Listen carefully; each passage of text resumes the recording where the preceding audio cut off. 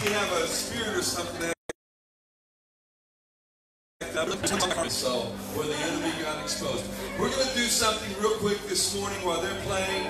I'm going to give you guys, if you don't mind, everyone say I'm listening. I'm going to ask you, I'm going to do a Marcus Shoemake thing. I'm going to give you about 60 seconds to get up and go find someone you have not spoken with yet. Now, don't hug their neck unless they don't mind. Don't shake their hand. But just go greet them and welcome them. So, come on, let's get up for a moment and go find some people. Come on. 60 seconds.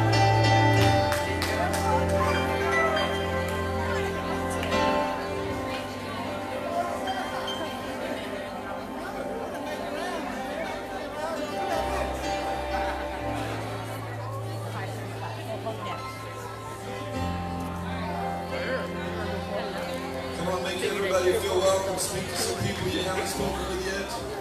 Let everyone feel at home. Those on Facebook Live, we welcome you to join us. People are walking around. Just tell each other hi. It's good to have you guys. God is good. God is good. God is good.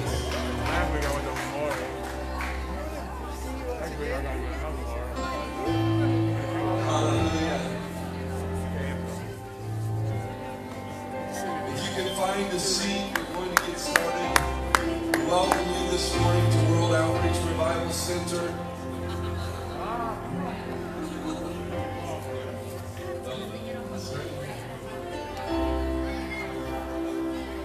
If we could find a place to sit and almost stop talking. You know, it's hard to get people to stop in the fellowship mode.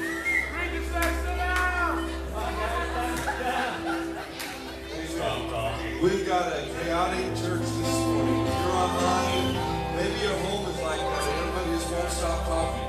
I don't think my microphone works. I think that's the problem. Hallelujah. So let's find a seat if we can. Bob, I'm loud. That's good. Just ignore me. You can turn me back down. Amen. Do you love Jesus? If you do, can we give him a shout of praise?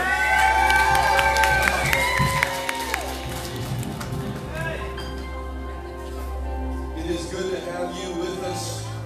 Those that have, as Pastor Marcus said, turn me up just a teeny bit, Brother Bob. Just a teeny bit. I'm used to a certain sound he has me. But anyway, there's over 200 churches in this area, and you chose to be here. Some are on their way, and others.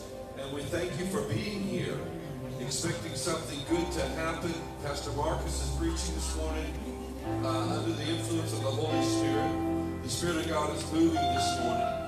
Caleb and the worship team will lead the worship in the direction of the Holy Spirit. Last night, the ladies meeting had between 45 and 50 ladies. They had a powerful time. Did you guys have a good time? If you did, come on, give it a shout. We have a ladies meeting once a month, Sisters in Christ. Sister Bridget, wave your hand if you would. She's in charge of it. And she has great people around her that make it happen monthly, and it's awesome. But I want to welcome you. I want to start this morning a little different. I want to open with prayer. We got a couple of people that are sick this morning, and we just need to hold them up. And Brandy Nelson is one. Brandy has been in the hospital now a couple of times. She got sick a month ago. She has stayed sick the same or worse for 30 days. And so now she's went to the hospital. They sent her home, but they can't help her get better.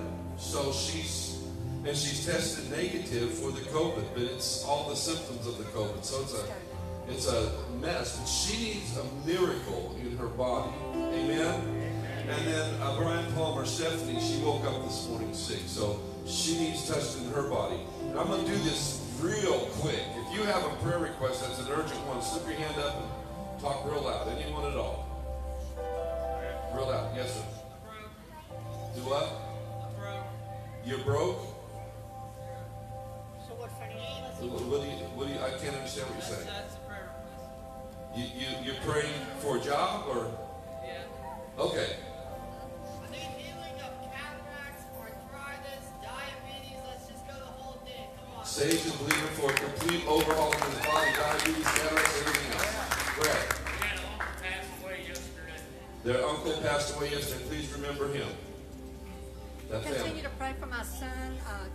According to the doctor, he is COVID-free now, thank goodness, but he's scheduled to go to work tomorrow, and I don't know how he can do it because he's still so weak. That is Ruth's son, and he has been sick for a couple of months. Yeah.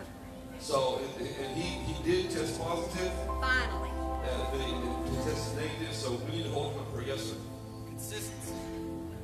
Prayer for consistency. Consistency, amen. That's a good prayer request. Georgia, from the ramp, she is battling right now. Several students had the COVID, and they got over, but she's having a breathing problem right now. So please hold her up.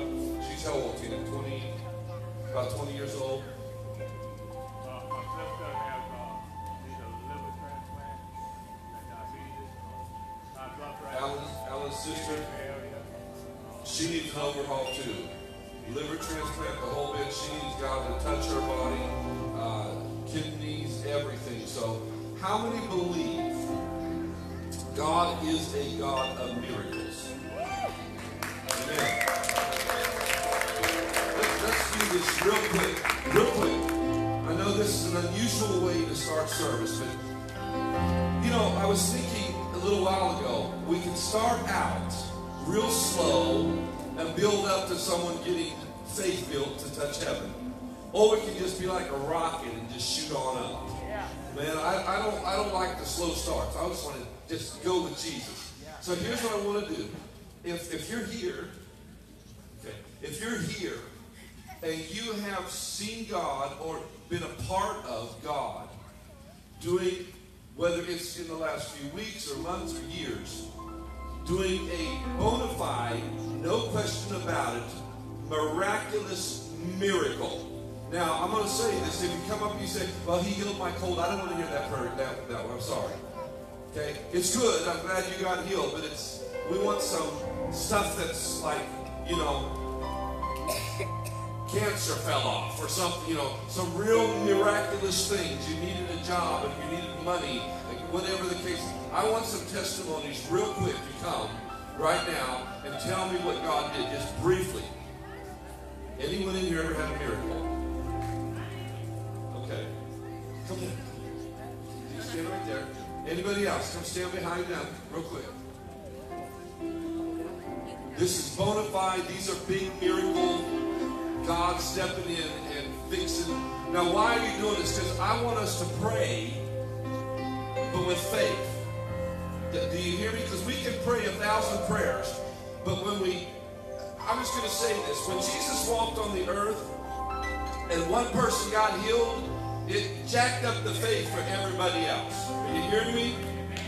It really did. And so these are some living miracles. This one right here, I won't bring him up here, but he's a raised from the dead miracle right here. Did you hear me? How many of you has ever had a telephone pole fall on top of your head and kill you? Anybody? I didn't think so. Right here. God, after that, God restored him. Then God gave him 2 brand new lungs as well. I mean, he's a walking, living, raised from the dead miracle. For him to be here with us is just pure hand of God. Okay, I'll hold the mic so we don't pass any whatever around. Okay, so mine's more like a financial provision, like God taking care of me and my sister. Rachel lives with me. Hang on, turn the volume up to somebody back there. It would be the one on this side that says cordless. So I was short rent one month, and I was like, God, I'm tired of relying on people to give me money. And I don't ask for money, and people do give me money, and that's a miracle in itself. But I was like, God, I don't want anyone else saying, hey, you need money, or let me give you this money. I just want you to just say, here's that money that you need. And it was so cool because God was really working in my life and in a friend's life, and God just kind of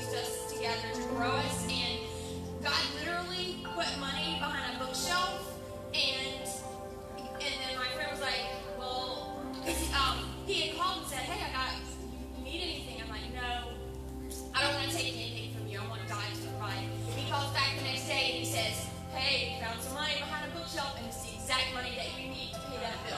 So that's pretty freaking awesome. You know, it's one thing to find money, but when you find the exact amount you need, that's miraculous. I have to share this. Sister Tammy and I, many years ago, we were 3 payments behind on we had a mobile home, and our payments were only like $200 a month. So we were like, I think $612 or something like that. And we were behind, and we came to church Sunday morning. We never told a soul. Never said one single thing. And we have a worship service, and we do our offering. And after the offering, the organ player says, I got to say something. I said, well, God told me we need to take a second offering for our pastor. And I'm thinking, wow, you know, back then the biggest offering we ever got was a couple $100. So, okay, thank you, Jesus. You know, my faith was about that high. And they took the offering, and Sister Tammy and I get out. We do the preaching and praying, and we leave. We get down the end of this road. It's 20-some years ago, huh, Tam? We get down the end of this road, no, longer than that, 30 years ago. And we get down the end of the road, and I said, honestly, I'm just being transparent. I said, well, open an envelope and see what we got. That was my attitude. And there was $657, I think, inside that envelope. This church had never seen an offering back then of that size ever. And God supplied every single need that we had and enough to go to lunch. So we have a miracle God. Come on. I've had so many miracles, and I was sitting here, I was like, which one am I going to tell everybody? But I'm going to tell y'all, if you needed healing in your body, I went to the doctor, and they had found a lump under my arm and in my left side. It was there. They sent me over to have another test. They had seen it just a few minutes before. I'm sitting out in the waiting room, I'm praying, and I'm like, God, please, this little elderly lady, she's praying too. I didn't know who she was praying for. And I walk in and they do the test, and the doctor comes in, he said, it's gone. From walking from one room where they had just seen it to another room, it was gone. So I knew there was a miracle God that he was like that, take things away. And also, let me say, I think she was supposed to be dead too. I won't go through all the story, but God really rescued your life. Just make that real short. When I was 22 years old, I went in the hospital. My liver had completely failed. The doctor walked in, sat on the edge of my bed, and I looked at him. I said, am I going to die? He shook his head. Didn't say anything, just shook his head, yes. I said, no, I'm not, because I know who can heal me, and I will walk out of this hospital. Just a couple of weeks later, in ICU, I woke up, and God told me to tell the doctor what was going on. Hang on. The doctors could not figure it out. And God told her while you were sleeping to tell the doctors what to do. Did you hear me? So God said, tell them to look for stones in your liver. And I'm like, okay. So I tell the doctor, I said, I have stones in my liver. And he's like, okay. So he said, well, we can do a test. It's a 5-hour test. I can't give you anesthesia. We're going to cut you open and we're going to go in. I said, okay. So they cut me open, they go in. Sure enough, there was 5 stones embedded in my liver that had made my liver stop working. On Mother's Day, on a Sunday, the doctor walked in. He said, you get to go home. And I didn't think I was going to tell you that. I never thought you'd walk out of here. The nurse came in with a wheelchair. And he said, no. She told me she was going to walk out of here. She is going to walk out of here. I walked out of that hospital and went home because of our God. Hey, I'm telling you, you can't make that up. Come on, brother. Introduce yourself and tell them what you got. Joseph Manhart. I've suffered with a severe drug addiction at a young age, and God's given me the opportunity to walk down the line and find myself again. And He's taken away the drug addiction. He's given me the opportunity to meet me, and He's completely restored my family for me. My family right there, my little brother, his little girlfriend, my son, Will, and Jessica. It's completely God restoration for sure. Give me the tools I need to finally walk down the right path. I praise Him. How many of you know that God heals and delivers from addiction? Come on. Come on. Isn't this cool to start a Sunday morning this way? Well, years ago, I had a pinched nerve in my hip. Very painful. I was asking God, please heal my hip, please heal my hip. Finally, a friend prayed for me, and y'all energy ran up and down my leg from my hip to my ankle for 15 minutes. I had no more trouble with the pinched nerve. But years later in the other hip, I had pain for 6 months. Don't know why.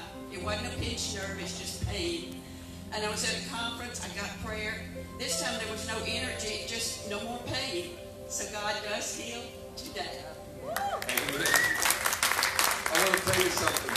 If you look up to that beam in the back, the top one, I fell from there. And I landed between some legs on the scaffolding. And it looked like a cat, in my right mark, a cat coming down the wall where I was trying to grab the sheetrock wall. And I hit the floor and it jammed my back so bad. And I went about 3 weeks in terrible pain. And one Sunday morning, the platform was over here, and I said, I can't take it no more. I said, I need somebody else to pray for me. I've been prayed for like 5 times, and then I need more prayer. Help me. And so they laid hands on me, and I'm telling you, someone put their hand on my back. While they were praying, I felt my back go, pop. And I said, that was it. And within 3 days, all the pain was gone. God is good. Go ahead. Hey, y'all going to have to go quick. The Lord just prompted me to come and share this. You know, He is a God of miracles. Yeah. He does heal our bodies, but He is also concerned about everything about our lives. No matter how bad something is, He always prevails. He always turns it to our good. When I was going through my divorce, I had no income. I had nothing. My family was in North Carolina, 1,000 miles away, and I wanted to go, but my car was pouring water from the radiator. I took it to the radiator specialist, mechanic, and he said, Miss Ruth, I'm sorry, but you know, you've got to have a new radiator. And he said, there's really nothing I can do to this radiator. It's got holes in it. And I said, well, I don't have any money for a radiator. I drove the car home after he put some water in it. I went out there and I laid hands on the radiator of my car and I prayed over that car. And I drove that car to North Carolina, 1,000 miles. I drove it back, and I drove that car for 2 years before I replaced the radiator. That's a miracle. Amen. My mother did many things like that when we were younger, watching her lay hands on cars. Brother Ron. Yeah, back in 1974, I was working for the city of Picayune, and a cave fell down, and I was buried alive for like 7 or 8 minutes, and God, brought me out of it. Well, I never heard that one before. Praise the Lord.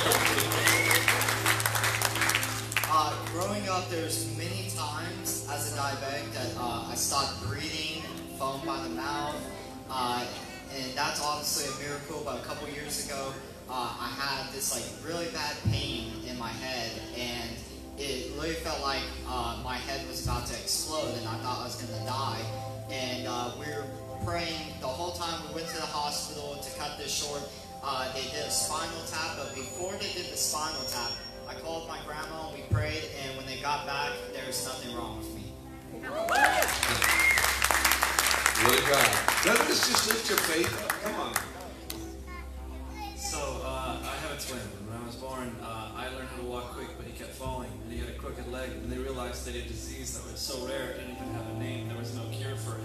It was a lifelong thing, and his bone marrow was supposed to fully decay and rot away, and he was never going to walk. And so they just researched him, was all they could do.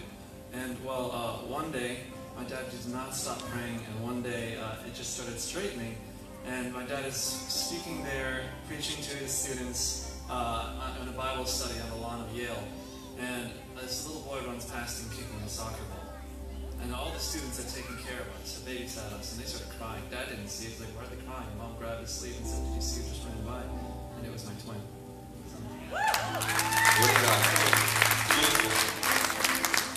In 2005, I got a phone call at work.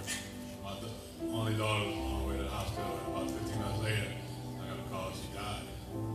And it hurt me so bad, I could not even think straight. I cried all the time. I had pains in here so badly. I used to think for months and months. I was going to psychiatrists, doctors. I was on antidepressant. I was that close to wanting to kill myself. I wanted to die so bad. And I felt Jesus hugging me one day. And no feeling like that. All the pain went away. I started crying. I had joy in my life again. I was able to just be a normal person again and have fun and enjoy life. So I got that hug out of the mess. Years ago, Mandy, my daughter, was on the floor in a church, had been prayed for, and she fell out. She's laying there. And she's rolling around back and forth, shaking and crying and crazy. And I'm thinking, what is going on? And when it was done, I asked her, I said, what happened? She said, God hugged me. She said, I never thought nothing like that in my life. He literally hugged her. We have a miracle working God, church. Amen? Okay. Here's what we're going to do. For those of you that are online, I want you to join with us. If you need a miracle in your body today for healing, and you'd like someone to pray with you, I want you to stand up where you're at. Anywhere in the building. Everybody's healthy in this building. Okay, we got 1, 2. Just stand up if you need a healing. Okay? Now, here's what I'm going to ask. We're going to pray over for Brandy and Stephanie and some of these other prayer requests. I'm going to lead the prayer in that, but I'm going to ask some of you that you're plugged in, that have faith to believe for healing, to slip back and don't lay hands on anyone unless they're okay with that, and be sure that you sanitize your hands before you touch them and when you leave. Okay? So right now, where we at? Sage needs someone to get with him. Back here, we've got 3 and 1 here. Come on, somebody go get with them real quick.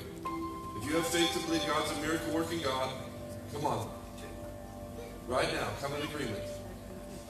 Slip through. If you're at home and you have a situation, then what I'm going to ask you to do is get somebody in your family to pray with you right now. And if there's nobody there, then God, we just send your Holy Spirit. So just go ahead and start praying for a miracle. Ask them what they need. Excuse me. And we're going to believe God for the miracle of God to happen right now. Marcus, y'all lay hands on Sister Tammy right there for her eye. She's got an eye issue. She needs healing in Jesus' name. So remember Sister Tammy, she's got her left eye has really been bothering her for about a week.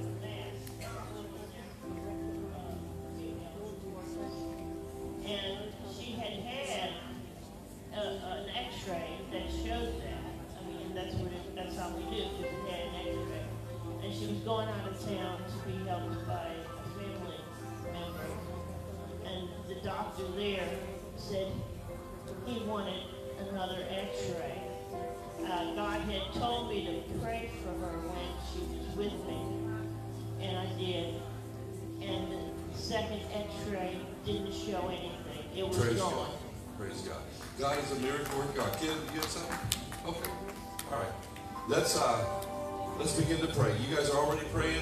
Father, we come in agreement for each prayer request online. If you have a prayer request, you can print it right now. Sarah will read it.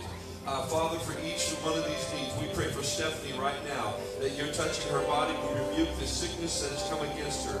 Lord, for Georgia, for the COVID virus, we cancel that thing. Lord, for Brandy right now, we cancel it in Jesus' name. Lord, we speak to cancer right now. We speak to diabetes right now. We speak to kidney failure right now. Lord, we speak to the retina and the eye, Father God, right now. In Jesus' name, we speak to disease, Father God, and infirmity, and we command it to bow down to the name of Jesus Christ of Nazareth. Lord, I speak to addiction, and I say, your day is numbered in Jesus' name. We cancel you.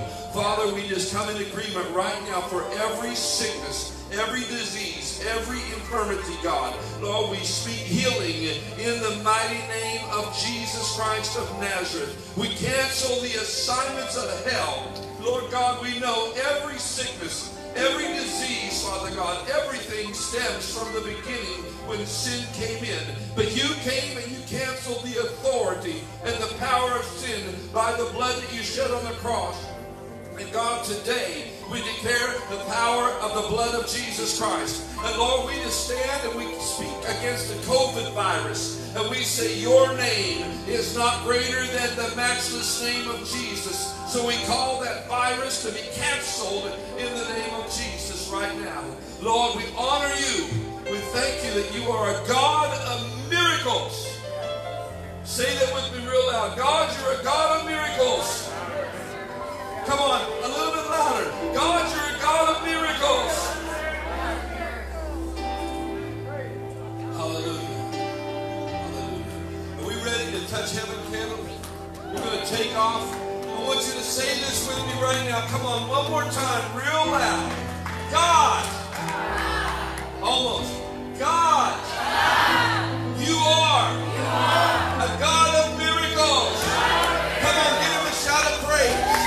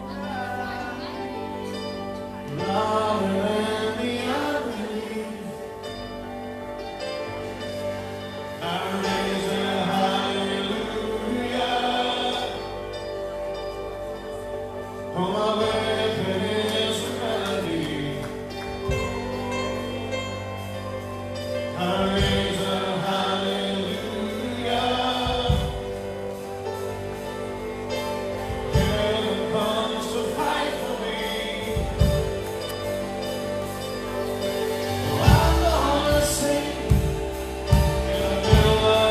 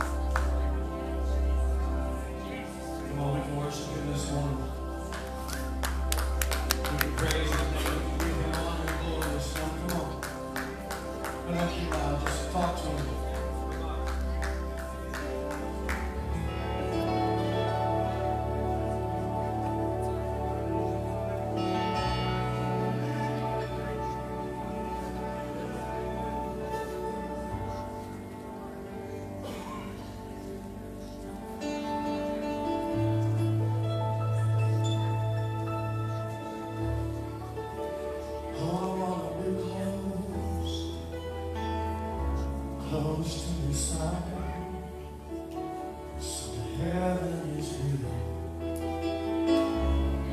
Death is alive. I wanna hear the voices of the angels above, singing as one. Hallelujah. Holy, holy, God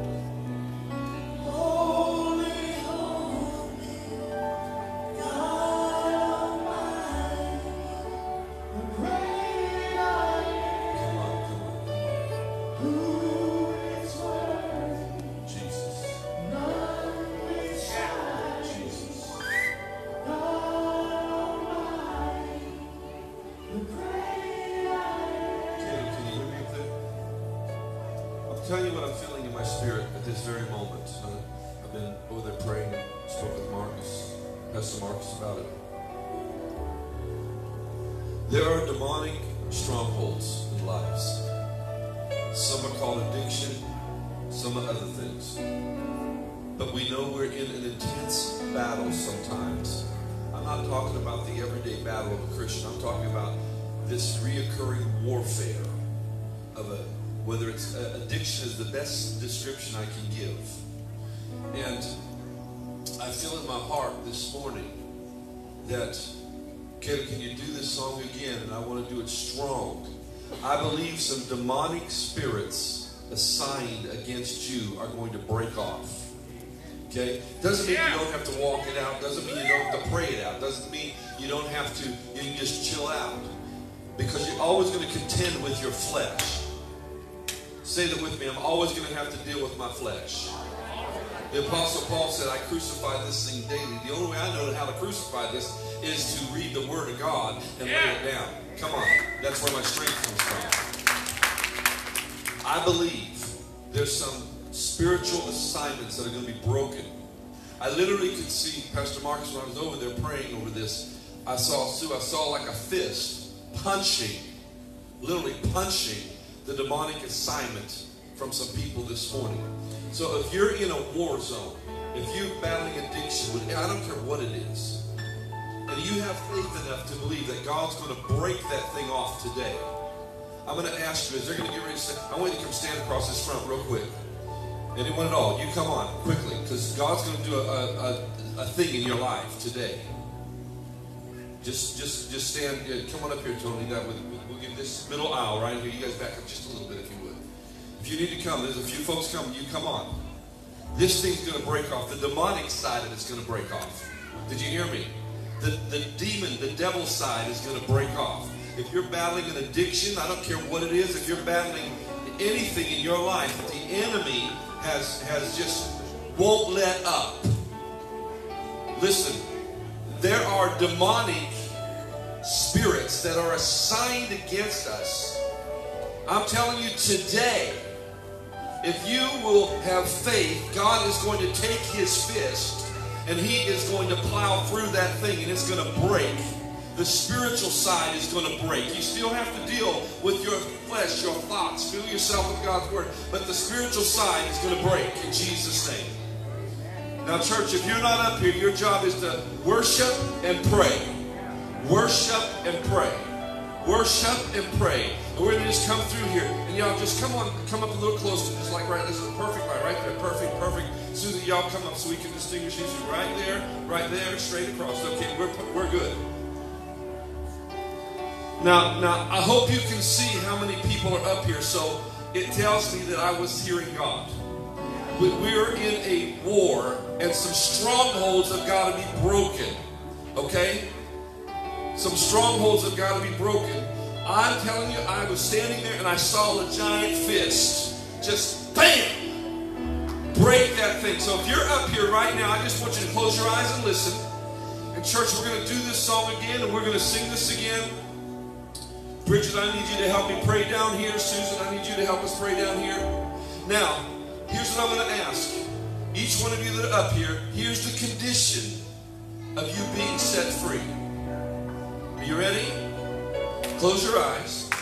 Everyone up here. I'm going to lead you in a prayer. The prayer is going to consist of, forgive me, God, for my sins. The prayer is going to consist of, I forgive others as they have sinned against me. The prayer is going to be, I forgive myself for my failures, my weaknesses, for anything that's come against me. The prayer is going to be, God, I forgive you. Maybe you're angry at God. Bitterness and unforgiveness is the number one block to God's mighty hand. I believe we're going to see the power of God break out in this place today in your life. And some assigned spirits are going to break off. And if you believe that, just start telling the Lord right now, God, I'm receiving it. I'm receiving it. Come on. Each of you that are up here in this line, pray this with me. Close your eyes and pray this with me. Jesus, this morning, I repent of my sins. If you're online and this is for you, say this. Jesus, this morning, I repent of my sins. Say this with me if you believe it. I I forgive my father. I forgive my mother. I forgive that one who hurt me. I release them to you. I won't carry them around any longer. I place them in your hands. I forgive them because you have forgiven me. What they did may not have been right, but I release them to you, God, in Jesus' name. Say this with me. Jesus, today I forgive myself for every failure, every weakness, every time I come before you, God, and I forgive me. I receive the blood that you shed on the cross. I receive your deliverance. I receive your word that set me free. In Jesus' name. In Jesus' name. Susan, grab my Bible, please, real quick. As you're standing up here, I just feel this so strong. We got to see some stuff broken. Thank you. I'm going to read a scripture to you.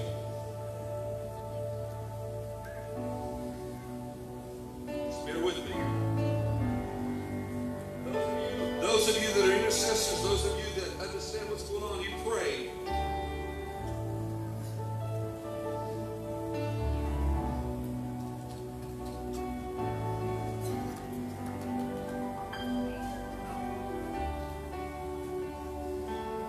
Here you go. This is what Jesus said. The Spirit of the Lord God is upon me because He has anointed me to preach good tidings to the meek. He has sent me to bind up or to heal the brokenhearted. He has sent me to proclaim liberty to the captives and open up the prison doors to them that are bound, to proclaim the acceptable year of the Lord, the day of God's vengeance against sin, to appoint unto them that are in mourning, to give them beauty for ashes, the oil of joy for mourning, the garment of praise for the spirit of heaviness, that they might be called trees of righteousness, the planting of the Lord. Say this with me. I am the planting of God. I'm a tree of righteousness. My roots go down deep. The storm will not break me. Jesus delivers me and sets me free. Satan, say it, come on, with faith. Satan, today I apply the blood of Jesus and the power of God's word. Isaiah 61 says He came to set me free. Devil, I send you back to hell. And I call the angels of God to surround me. Today, I will not fight this battle any longer. Every demonic assignment, I cast it out. Go in Jesus' name. Caleb, come on, let's sing that song. Sing it strong if you guys would. Come on, sing it. Bridget, where you at? Susan, Marcus, join me. Nikki, would you join me, please? I'm just speaking. This isn't about anybody specific except for what the Holy Spirit is telling me right now. Joyce, I need some intercessors to stand behind you and just walk back and forth praying. Where are we at? Just you guys, you don't have to lay hands on nobody. Just walk back and forth and be in prayer. Come on. Come on. If you're in the audience, you begin to pray right now. We're going to see something break off. Demonic strongholds break off in the name of Jesus. If you're up here and you've never given your life to Jesus, this is your moment.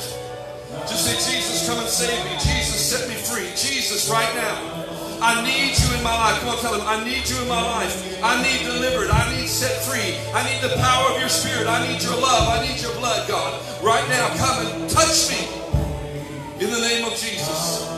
Come on. We're going to come through here, Tammy. I'm going to give you this mic so you can sing with them. Sing it strong, Caleb.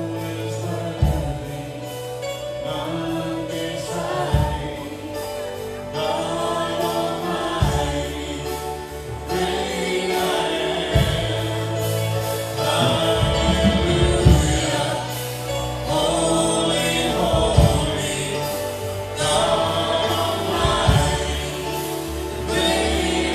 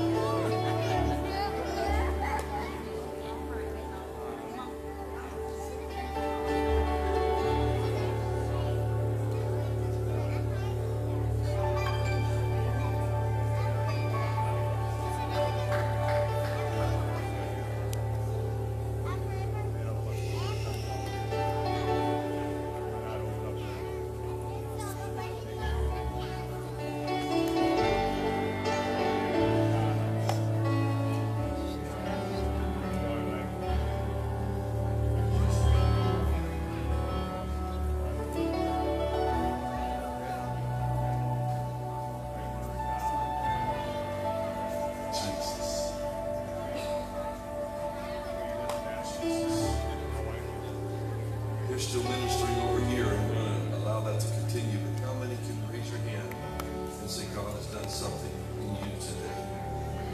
Amen. We serve a God of miracles. God of awesome miracles. Any comments on there? Sarah, anyone said anything? Want to find out if God touched anyone online? It's kind of a dual service type thing. We're good. Oh, how we love Him. The Lord is so good. I'm going to let Marcus continue to pray. We're going to receive the offering as they continue to speak over there. And how many believe God is a God of provision? You know, I didn't realize that several of the testimonies that were given today were about God supernaturally providing financially. And, you know, I don't want to bring a negative thing at all, but we need increase in the area of finances. Pretty simple. We need God to provide, and His provision comes. I was praying for the church the other day, and I remember a story. And you know, if you can just give me that attention, let them pray up here, but give me your attention. I remember a story years ago, and whether it's true or not, I don't know, but I like the concept. The guy built a church building. This is probably in the 1800s or so, and or 19, whatever.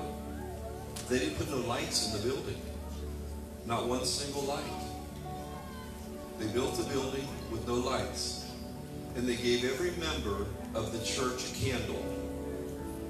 And they said, when you come, bring your candle, bring it lit. Everyone say candle. Okay, the rest of you say that would be candle. Candle. I'm just making sure everybody's listening.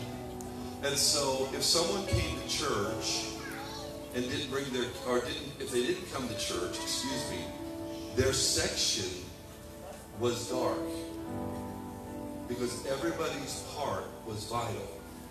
Everybody's light was vital. Imagine this building right now, we have no windows, there's no lights at all. And we give everyone a candle to represent your family. You light up the area that you're at.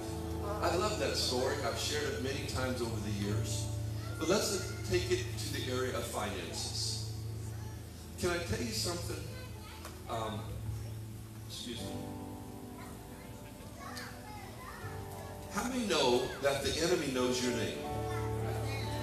Okay? Something that Sister Tammy and I have found out over the years. Let's just say, I'm just going to give an example. Please, this has got nothing to do with anybody specific. But let's just say Susie and Russell have an offering they're going to give today. And Saturday, an emergency comes up and they can't give that offering. Are you hearing me? Please listen to me. I'm revealing to you an absolute biblical truth, spiritual truth. So we come to church and she's not able to give. And we think, well, it's just my offering. What are they going to miss? You can ask Sister Tammy, when one person can't give, there's at least 10 to 15 others the same exact week. Are you hearing me?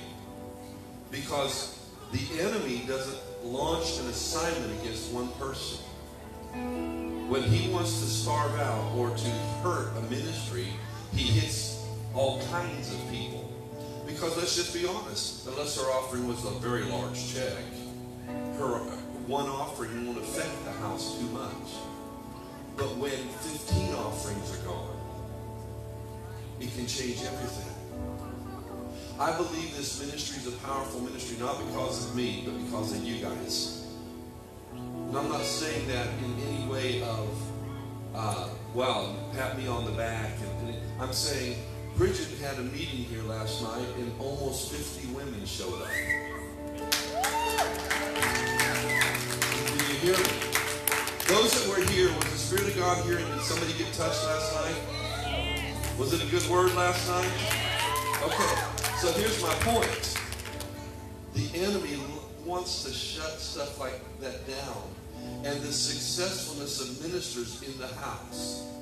The young man came up to me a few minutes ago and says, I just want to do a fire tunnel. I feel it in my heart right now.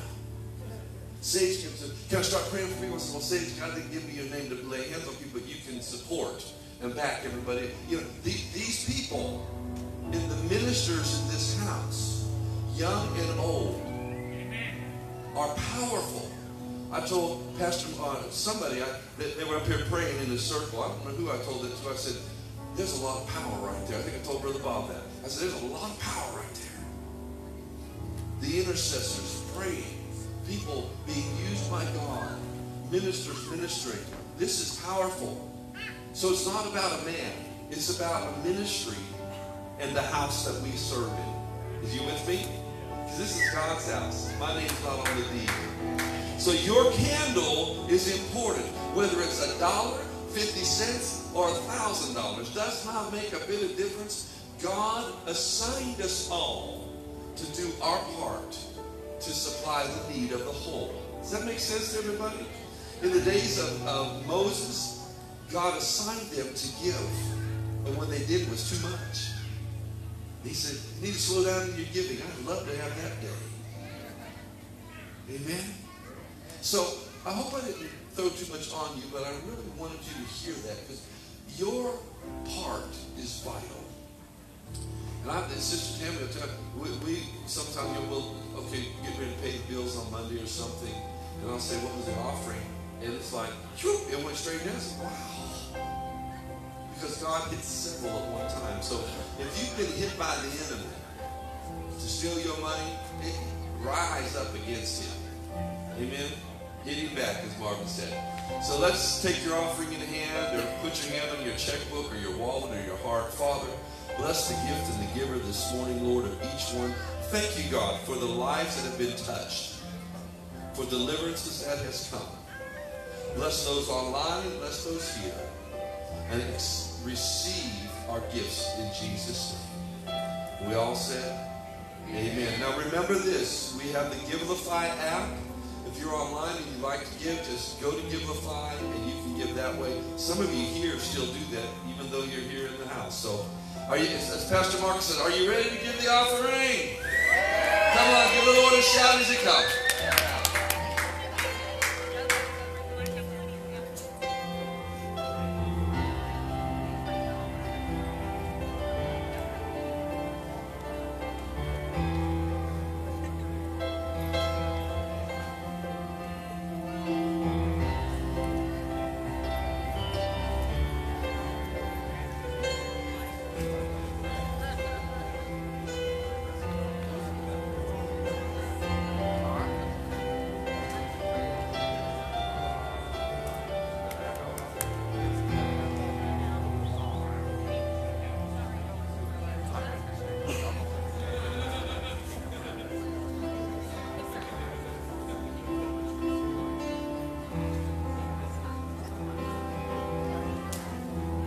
Glory, glory, glory, glory. Thank you, brothers. We can get the lights back there, Sister Joyce. I want to make this announcement real quick. We are waiting on the air conditioning units to be delivered. They were supposed to be here 3 weeks ago. Because of the COVID, they're having a hard time with the delivery situation. But the moment we get the air conditioning units in, they're going to be installed. You guys already did all the duct work for us. Exciting. So as soon as they're in, they're going to be installed.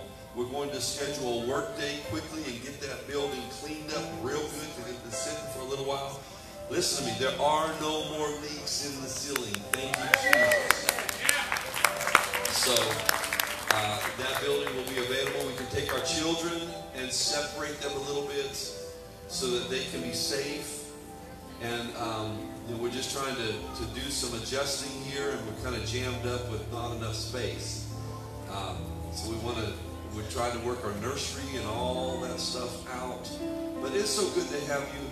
It's my privilege to have Pastor Marcus Shoemake. He is my son-in-law, but also he is a pastor, loves the Lord, been ministering to our youth. For those that don't realize, over 20, how many? 20-some years, 22 years. Now, I want you to know something. Go try to find a youth pastor that's lasted that long. They don't exist. When one can, we know it was God. Yes. And we do know him and my daughter Tina have ministered in different capacities. Tina, when she started having all these beautiful babies, she became more of the counselor. Because we told someone yesterday we have 11 grandchildren, and I don't know how many great-grandchildren now, but there's a load of them, and it keeps the mamas busy. And the daddies, but the mamas especially, because our family, and I'm proud of them. I know I'm just rambling, but forgive me. But I'm proud of the decision that they've made. And here's the decision. Both my daughters made a decision with their husbands that we're going to stay at home and take care of our kids and raise these babies up. And the husband said, we will work and provide. And it's been struggles at times, but the dividends are paying off.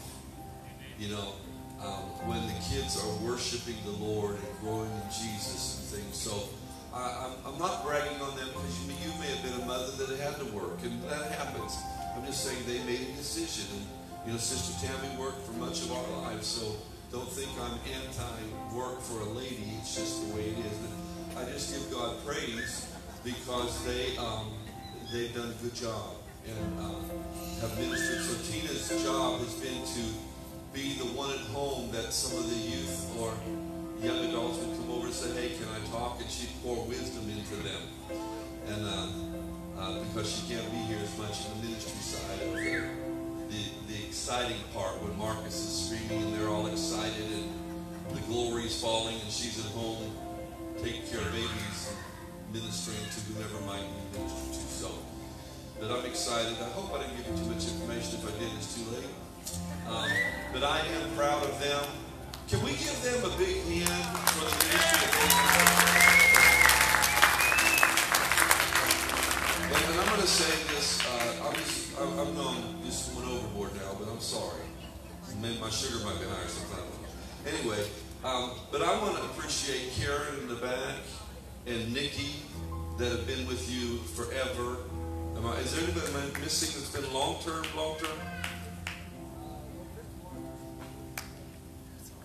Who? Kristen, but she's not here today, I don't think. Okay. But Karen and Nikki, can you guys stand up just for a moment? Karen and Nikki. Give them a hand.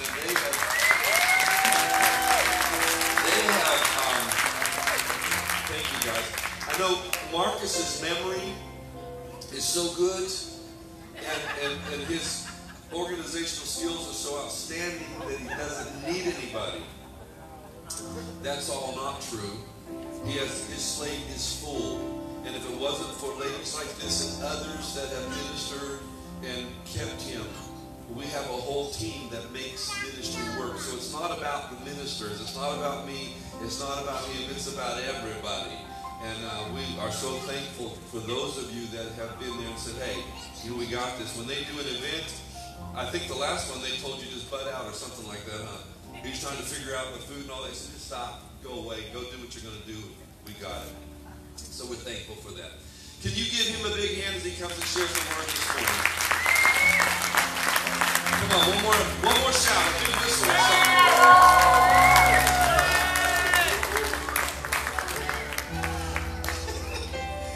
Good, man, you make it a hard act to follow there. Wow, that's good morning, family. Good to see all of you today. I am excited, and I want to be honest with you. I'm glad that Pastor elaborated a bit on me because it was stall time. I was making final notes and preparations over there, so Not that I want to hear anything said about me, but I had to realign a few things, and the Lord just took me in a different direction on the word this morning, so I'm excited. So I was like, hey, Pastor, keep talking. I'm right just as fast as you can. So you guys are going to kind of get this right off the cuff, if you would. I mean, right from the throne room, I believe. So I'm excited about that. And honestly, I kind of feel funny. I said this last time I spoke, which I speak usually the first Sunday of every month. And last time, I didn't know where we were going to land. And so today, I'm kind of in the same boat. I know a general direction, but where we land, we're going to let the Holy Spirit decide that one. So, everybody good? Yeah? You brought your Bible today? I mean, you brought it? You brought the Word? Got the Bible? Yeah. I'm not I got a Bible out, but I'll be honest with you, I like the pages, you know? And as a minister, maybe I'm old school, I don't know. I like hearing the pages turn when I give a scripture reference, you know, just turning it, anyway. Just the way it is, I guess. I've been doing this for a while. But you look good today. Yeah, you really do. You look good. See some faces I haven't seen in a while. Good to see you guys. Hey, look at somebody and say, hey, you look good today. Yeah. Well, enough stalling, right? Let's get into the Word of God. If you're ready for the Word of God, let's just do this. We do it every sermon, and I think I didn't last time. So if you would, stand with me for just a moment with the Word of God in hand, and let's just go ahead and repeat as we do every week with an attitude of faith. This is the Word of God. This is the Word of God. Everything it says I am, I am. Everything it says I can do, I can do. Everything it says I have. When I hide it in my heart, and let it be formed in my mouth. When I speak it in faith, it unleashes the creative power of God that causes me to walk in victory, success, healing, deliverance, and prosperity. Somebody say amen. I'm looking at, one of these days we're actually going to take this thing and actually print out everything that we actually say. So some of y'all don't realize that there's like misprints on here, words misspelled. It's our cheat sheet, and every time I do it, I laugh and go, one of these days we're going to do that. Like Nikki, one of these days we're actually going to label the light switches, which one's on the left side and the right, because every week we come in here and you have to be here on Tuesday night to see what happens. So, but I am blessed. I get to hang out with some of the craziest, fanatical Jesus freaks that you ever want to see every Tuesday night in here. And we have anywhere from 30 to almost 50. We've actually had more than 50 a couple of times in here, and they're just passionate, man. It's fun. It is really, really fun. And anyway, so some of what I've said today, they have heard. And so since they already know some of this, I want to encourage them to give me some extra amens and ahs today. Can I get a little help from somebody? Amen. Okay, all right. So just pretend it's your first time and you're excited about it, right? Yes, it says a few verses that they have heard. Let's go to Psalms. I know this is, Sage is all fired up now. He's like, he's actually going to preach out of Psalm? Woo! Yeah, see, he's fired up. That's his book, man. Every week he's coming up with a psalm. You gotta, and I love people like that, man. I mean, they absorb the word. The dude's like a spiritual vacuum, man. He's just like taking it all in. So here we go. We're going to read it, Psalm 63. I'm going to read a couple of verses. Actually, might just stop at one. I don't know. We'll see. It says, "Oh God, you are my God. Early will I seek you. My soul thirsts for you. My flesh longs for you in a dry and thirsty land where no water is. To see your power and your glory, so as I have seen you in the sanctuary." Anybody seen God's glory in the sanctuary? Say amen. Yeah? So he says, "Because your loving kindness is better than life, my lips shall praise you. Thus shall I bless you while I live. I will lift up my hands in your name." So, a lot of this has to do with worship. It has to do with your worship and your heart and where you're at with the Lord. And some people even wonder about lifting up hands. This is just one reference of many in here why we do that. Verse 5, "My soul shall be satisfied with marrow and fatness, and my mouth shall praise you with joyful lips." Somebody say amen. "When I remember you upon my bed and meditate on you in the night watches." How many of you lay in bed sometimes and think about how good God is? That's you say amen in the house. So yeah. So this is not a new thing. David was doing this back in the day, right? So we're going to go a couple more and I'm going to be done. "Because you have been my help, therefore in the shadow of your wings will I rejoice. My soul follows hard after you. Somebody say, hard after you. Your right hand upholds me. And I've got to go to this last one. But those that seek my soul to destroy it shall go into the lower parts of the earth. In other words, he says, I know where I stand, and I don't have to worry about what's coming against me. If that's you in the house, say amen as well. Yeah. So, I read this today, and can I ask a question? Is this microphone too loud? I feel like it is got a lot of that going on, and it kind of hitting my ears. If that's bothering anybody, let us know on that, because I don't want you to be distracted. At least that's actually a little better there. Brother Bob, thank you. You must be hearing the same thing. He was like, run over there. So thank you for that. It actually helps me. It may not help y'all, but it helps me. And that'll be good. Now we'll ease right along and follow the Spirit of the Lord. Yes? So, but David is saying here, I will seek you. I will seek you. And he says, my soul thirsts for you. My flesh longs to you. How many of you can say that you're hungry and thirsty for the Lord? If that's you, say amen. Amen. Matthew chapter 5, verse 6 is one of my favorites. I'm just going to quote it all. It says, those that hunger and thirst after righteousness shall be filled. Somebody say, shall be filled. So if we are hungry and we are thirsty, there is a promise from Jesus himself saying, you will be filled. There's no exception to that. There's no, well, if you do this, if you do that right, if you miss it. Listen, I'm going to tell you something. I get tired of religion because I think religion, frankly, is just stupid. And there's a lot of people that think that you got to be religious to serve Jesus. No, you don't. You got to love Jesus to serve Jesus. Y'all with me on this? Because there's a lot of religious people out there, and I'll tell you, I've had discussions and conversations about religion, and to me, that verse speaks beyond that, because it says, if you are hungry and you're thirsty, you will be filled. King James says, shall. In modern terms, that is will be filled if you are hungry. If you are hungry and thirsty for the Lord this morning, why don't you right now say that to me? So if you're hungry and thirsty, then we're going to go on a little journey together right here. So if you seek Him, now here's the catch. If you are hungry, most of you don't just sit on the couch and whine unless you're lazy. If you're hungry, you probably go to the kitchen. Amen? You're going to get up off the couch and go in there. Unless somebody's in the kitchen, you're like, can you bring me, you know what you're going to ask? There's going to be some effort behind going to get some food. How many of you know, if you just sit there long enough, guess what? You will starve. It's just the way it works. If you don't put some food in. So if you're hungry, and I believe spiritual hunger is the same. We are hungry, therefore there's an action that happens behind our hungry. When you're really, really hungry, and you had enough, some of you are hungry right now, and you're looking for snacks. You're like, hey man, it's like 12, what's up? I need a snack. Bring you a snack to church, man. Ain't nothing wrong with that. Just slip one. Some of y'all already do. You think I don't see you. You know, well, I brought these animal crackers for the baby. Like a cheap drug. Anyway, it's okay. It's okay. Hey, I'm doing the same thing. I'm just preaching to the choir, right? We're all doing this thing here. Okay, so. But here's the question. The Lord told me this, and I'm going back into this. It says, do you seek Him or just acknowledge Him? Come on, I'm going to ask it again. Do you seek Him or just acknowledge Him? All of us acknowledge Him every single day. We acknowledge the existence of God. We say, oh yeah, I love God. All of it. But are we seeking Him? Are we looking for Him? Are we actually going to the kitchen where the food is? Are we actually going to open the pantry? Are we actually saying, hey, I really need some food, Lord? Are we seeking Him or just acknowledging Him? What's your daily routine? Some of you get up in the mornings. I get up in the mornings. I have my time with the Lord. I sit in the chair there. I've got the scriptures. I don't always get the scriptures out. Don't want to lie in church. But I do spend some time in prayer. And so I'm trying to seek Him. And my prayer, and you've heard this many times, is I don't necessarily always. I pray for my wife, of course, because, the Lord knows she needs it.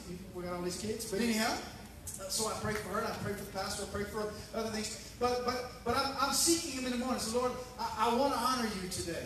I want to know You better today. You follow what I'm saying? So my challenge to us today is let's not just acknowledge His existence. Let's seek Him every single day, because He gives us that promise. If we are hungry and thirsty, we will be filled. And so I don't know about you, but that excites me a little bit and gets me stirred up with the idea that, you know what? I want to be hungry. I want to be a man who is hungry for God, hungry for the greater thing. You know why I love hanging out with some of these crazy teenagers? Because they're hungry, man.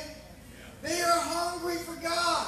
And if I come in here on a Tuesday night and maybe I'm just not feeling it, so to speak, I get around them and I'm fired up. Why? Because they're hungry. They've been hurt. They've hurt enough in their time with me that it doesn't matter what's going on in your life. It's a spiritual thing. I'm going to explain that in a minute because Jesus explained it. There's something different about the spiritual side of you and the physical side of you. And so as long as we can understand that, doesn't matter how you feel, doesn't matter what's going on in your world and your life, you can still be hungry and still be thirsty and still be a pursuer of the King of Kings. Are you with me? John chapter 7, verse 37 is where we're going now. And this one is the one that teenagers have heard a lot lately because it just seems to be something that keeps coming up. Verse 37, this is Jesus talking. It says, if any man, I'm going about midway to the verse there. It says, if any man thirst, let him come unto me and drink. Sound familiar? Yeah? So verse 38, here's where it gets fun. He that believes on me, as the scripture has said, out of his belly shall flow rivers of living water. Somebody say rivers. I love what Jesus says here because I've been in the woods enough times now. I know the difference between a creek and a river. It's a big difference. The river's bigger, a lot more movement going on. And Jesus says rivers, plural. Yes. More than one river flowing in your life. Have you ever thought about that? I'll be honest with you, up until maybe just a few months ago, it never really clicked that there was actually supposed to be more than one river flowing through my life. And I have prayed this over people. Can I be honest? I've walked over and prayed. Lord, your scripture says that rivers of living water will flow. Lord, let the rivers begin to flow. And for some reason, it never clicked that, wait, rivers means more than one. It's amazing. I'm praying scripture in faith and not completely understanding the whole thing. You know how it is. You just kind of get flowing into scriptures and you're like, oh, yeah. But the Lord began to take me on a little bit of journey. He said, there's more than one. There's more than one river that should be flowing through our life. Now, I'm going to explain some of these in a moment, and I'm going to tell you, some of us have one river flowing right, and maybe one's not flowing quite so well. Y'all with me on that? We're going to go through a discovery together, I believe. But I want us to understand something, because Jesus said this to Nicodemus. Let's flip back, since we're in John. Let's go ahead and go into chapter 3 right quick, as Jesus begins to explain to Nicodemus. Verse 3. One of my favorites that I use all the time in explaining the gospel message of Jesus Christ. It says this, Jesus talking says, verily, verily. And I love the verily, verily because that means, hey, this is really important. Listen up. I say unto you, except a man be born again, he cannot see the kingdom of God. Somebody say, see. And when you look it up and see, it's understanding. It's seeing it. A lot of people don't understand why we do what we do. Why do we gather together in a building, sing a bunch of songs, hear a sermon, and go to the house? Well, first of all, because we're hungry. But the obvious thing is we see, we understand. We're on the other side. But he begins to explain to Nicodemus, because Nicodemus says, what do you mean being born again? Watch this in verse 5. Verily, verily, in other words, he said, hey, listen up. I say to you, except a man be born of water and of the Spirit, he cannot enter into the kingdom of God. And when he's talking about water, he's talking about baptism. To being baptized is a Jewish tradition. It even goes beyond. It's not just a John the Baptist thing and a Jesus thing. It's actually a Jewish tradition. If you look it up, you'll find this was how they surrendered into their faith. And then being baptized under John was a whole other deal. That's another sermon for another day. But Jesus did it, and I'm going to follow the way Jesus did it. Watch this. Verse 6. That which is born of flesh is flesh, and that which is born of the Spirit is spirit. Marvel not that I said unto you, you must be born again. The wind blows where it lists, and you hear the sound of it, but you cannot tell whether it's coming or whether it goes. And it's everyone that is born of the Spirit. So let's get an understanding together. He's explaining this is a spiritual thing. When I'm talking about hungry today, I'm talking about spiritual hunger. Born again is a spiritual thing, something that goes with this man inside. And what I love about his explanation in this, anybody ever seen the wind? Don't raise your hand, because if you did, you'd be lying.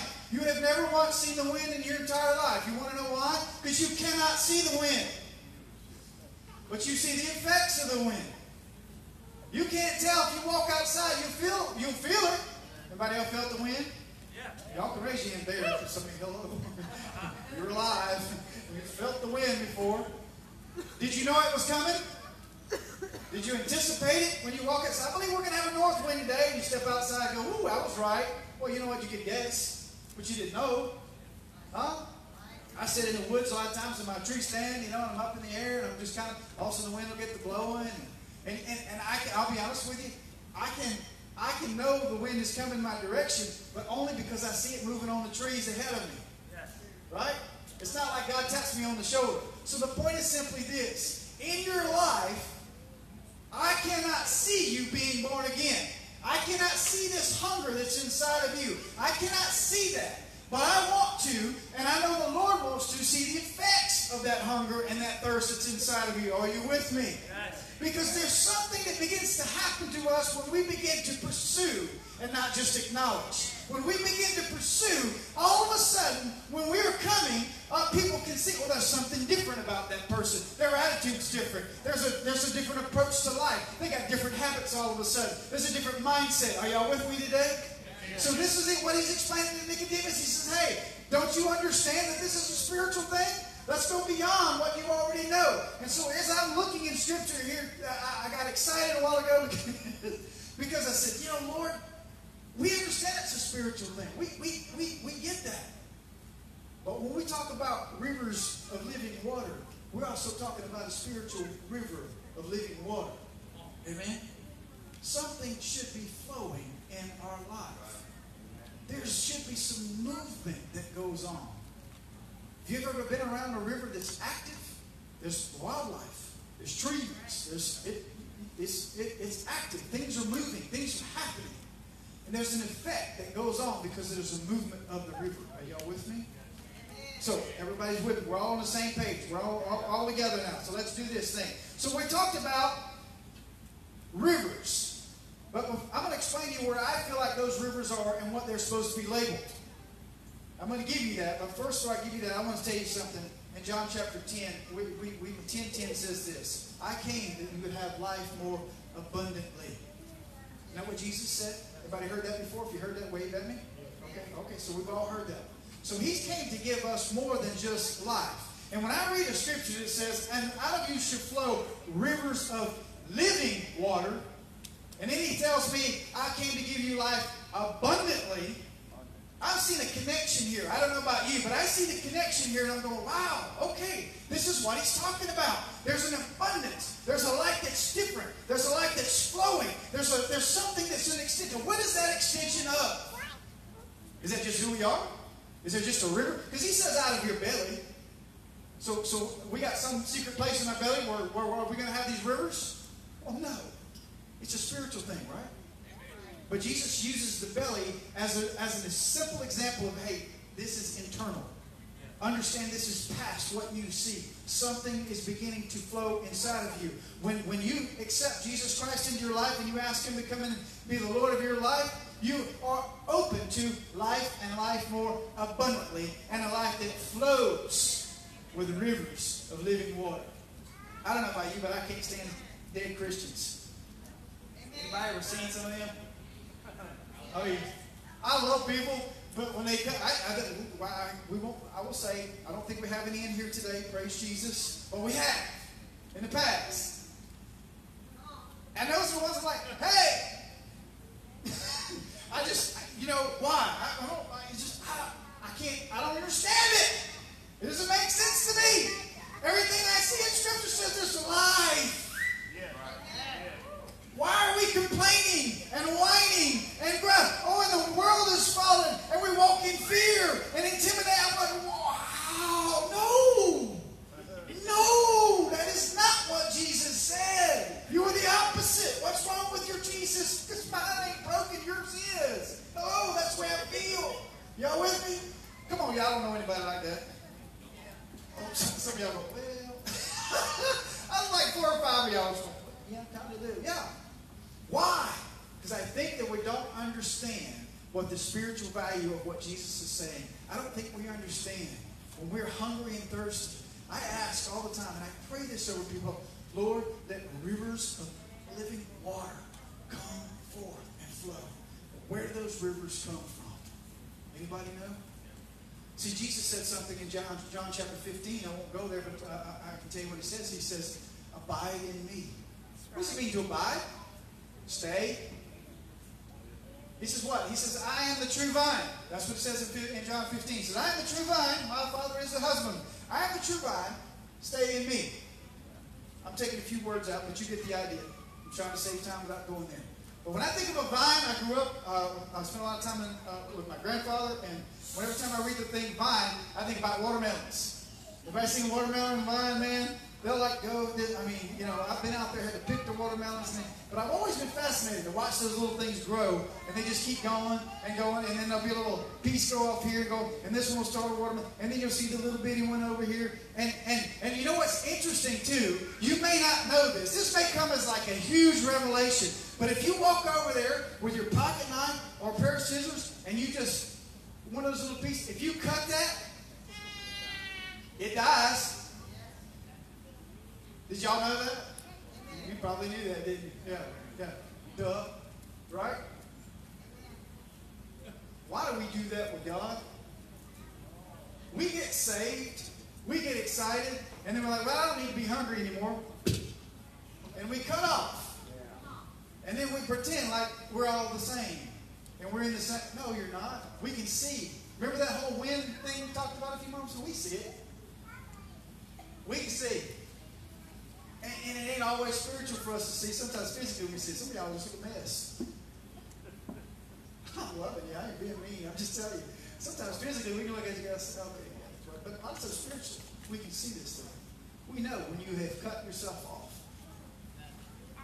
I believe the Lord is calling us to remain vigilant in our hunger and our thirst. And understand that there's some movement that has to happen inside of us. Because when Jesus said remain, he said stay connected to me. Because when you stay connected, there is a constant growth.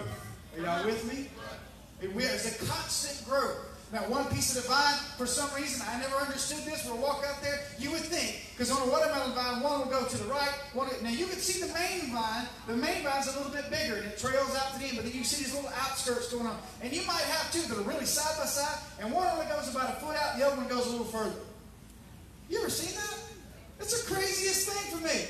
So my point is this. I don't care what rate you're growing at. I care if you're connected. I care if you're connected, because I'll be honest with you. We can see it. Spiritually speaking, we can see it. But it's just like the wind. We can see it. We understand God can see it. And I believe the Lord is calling us out today to look at one another and encourage. I'm not trying to be mean to anybody, and I don't want you to sit there and go, oh, he's easy. Look at me. No, I'm just telling you. Let's get hungry and let's get thirsty for the things of God. Understand we have to be connected. And God wants more for you. He wants you to have that life more abundantly. He wants you to have that life that's flowing with the rivers coming through. Now, what are those rivers and where they come from? That's the last thing I'm going to say in the message today.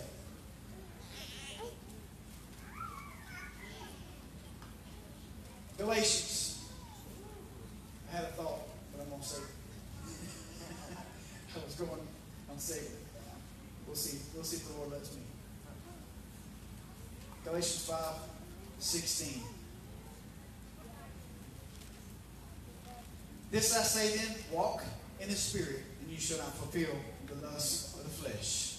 Walk in the Spirit. Walk in the Spirit.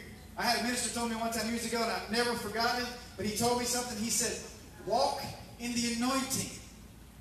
Oh, man, I studied it, I looked at it, and I never forgot it. Pastor, you probably, that's Howard Hatcher told me that when I was a teenager. He said, walk in the anointing. Walk in the anointing. What is the anointing? It's the touch of God. I promise you this, you will never walk in the anointing if you're not walking in the Spirit. You're not walking with a different mindset, connected to God Almighty. Now, some of you maybe feel like, well, I feel like I'm on the bleachers, Pastor. I feel like I'm not involved, and I want to be involved. I want to pursue, but I'm not really sure. I'm going to tell you what I believe these rivers are. Because if I think about this, I don't know, just off the top of my head, anybody ever seen a dead person smile? They don't usually smile. Any joy? Any peace? Well, they may be. I don't know. It's hard to say. You can knock and ask, but they're probably not going to tell you anything. When I start thinking about life, I start realizing, what is the opposite of life? I mean, opposite of death, opposite of life. You follow what I'm saying? Think about that from the parallel between that. A heartbeat, obviously. Heartbeat's a good indicator of your life. That would be a good place to start. But let's go a little bit further with what flows in your life. Let's look at it right here, 5:22. 5:22. But the fruit of the Spirit is love, joy, peace, long-suffering or patience, says the Scripture, gentleness, goodness, faith, meekness, temperance. Against such there is no law. I truly believe these are the fruit of the Spirit, and I truly believe when Jesus said, he who believes in me, as Scripture says, out of him will flow rivers of living water. I believe these are the rivers. These are the rivers. Rivers of joy, rivers of peace, rivers of patience, rivers of meekness, temperance. And when I start looking at this is walking in the Spirit. Are you with me? Because he just said, if you walk after the Spirit, you won't fulfill the lust of the flesh. If you're walking after the Spirit, this is what it's about. When you're walking after the Spirit, he says here, the Spirit, love, joy, peace, long-suffering or patience, gentleness, goodness, faith, meekness, temperance. Against there is no such law. Why? Because you cannot put a law over the Spirit. Are you with me? That's what religion tries to do, and I hate it. It drives me at the wall. It's two totally different things.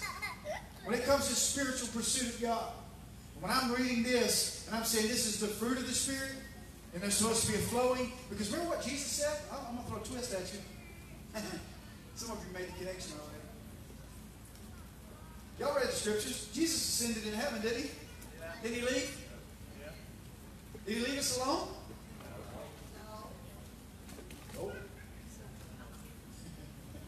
He did not leave us alone. He said, I'm going to leave the Comforter, the Holy Spirit. And I'm going to tell you something. You can walk in the Spirit without the Holy Spirit, but it's not here. It's no fun. Y'all listening to that? It's time to get off the bench and get in the game. Let the rivers of God begin to flow through you. Find out. Say, Lord, I know I'm saved, but I really want this Holy Spirit.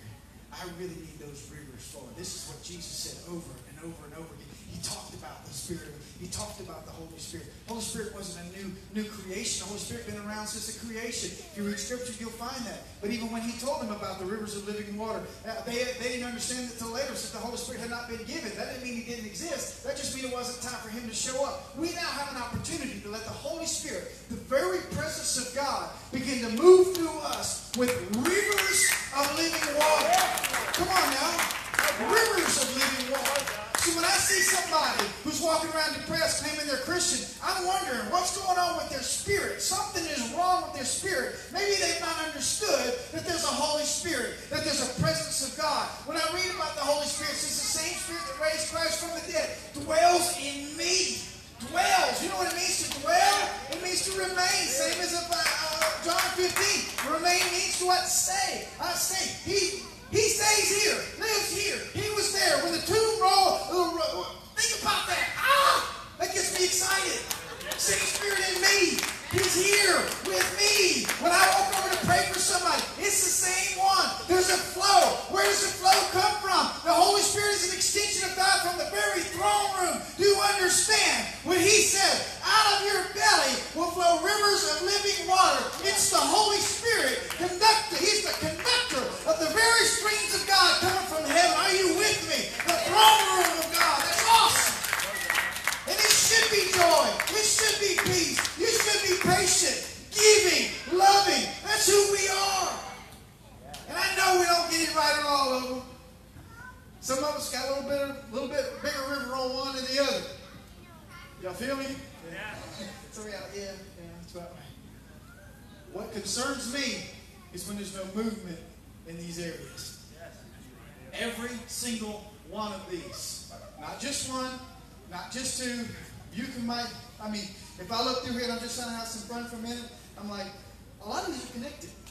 I find it very fascinating. I look over here and I'm going, joy and peace. Well, you know what?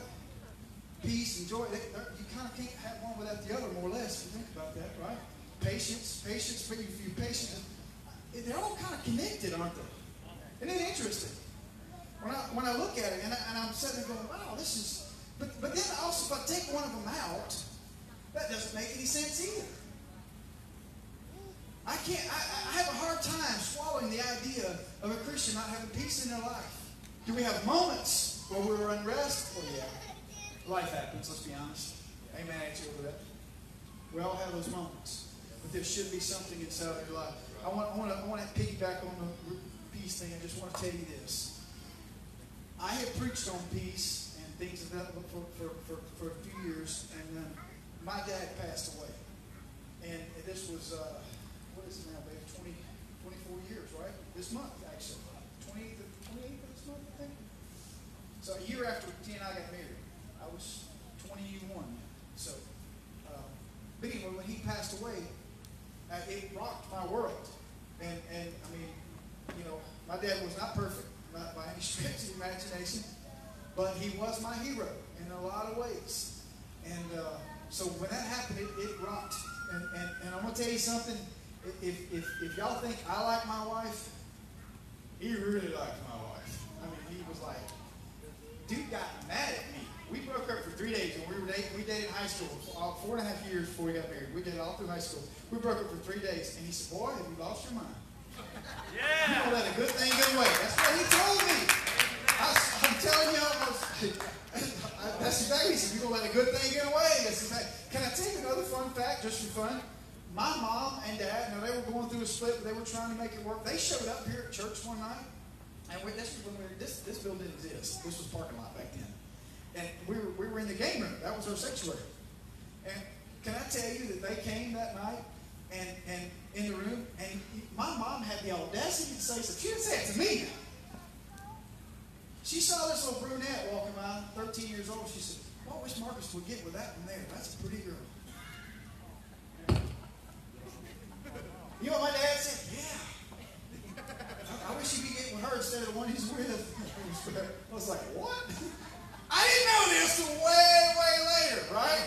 And I mean, it's like, so several months go by, and I'm rabbit trail, and I realize you're thinking, what does this got to do? You want to hear this, right? This is fun. So several months go by, and I bring her home, and he's like, and my dad tells me the story. He's like, "Dude, yeah, me and your mom picked that one out." It's like, really? So, hey, so all you young people out there, listen to your mom and dad.